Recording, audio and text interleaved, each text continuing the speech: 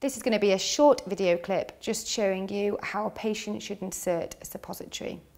The 1p is here just so you can appreciate the size of the suppository. So first of all, it's advised that patients should wash their hands.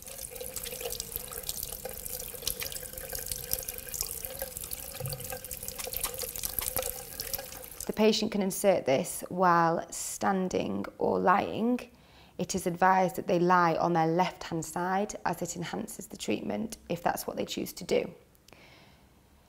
Now, patients find it easier if they lubricate the suppository with things such as Vaseline, or simply just running the suppository under some warm water is enough for some patients.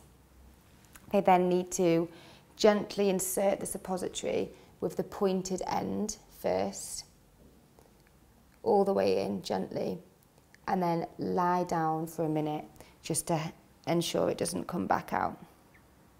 After the patient's inserted it and they feel ready, they should wash their hands and the suppository is inserted.